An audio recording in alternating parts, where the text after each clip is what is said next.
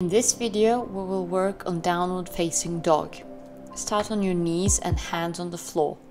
Hands slightly forward from your shoulders and knees right under your hips. Spread your hands and distribute your weight evenly across the hands. Curl your toes.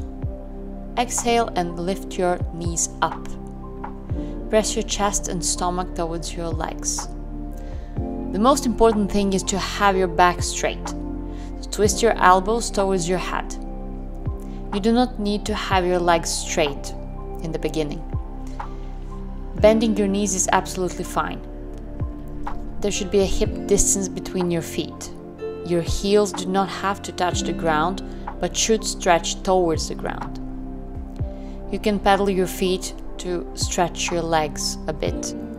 The more you practice, the more flexible your legs will get. Eventually, you will be able to stand with your heels on the ground and with your legs straight.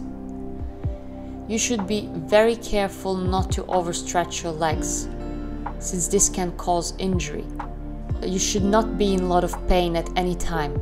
However, you should feel some stretching in your body. Your sit bones are up towards the ceiling and are the highest part of your body.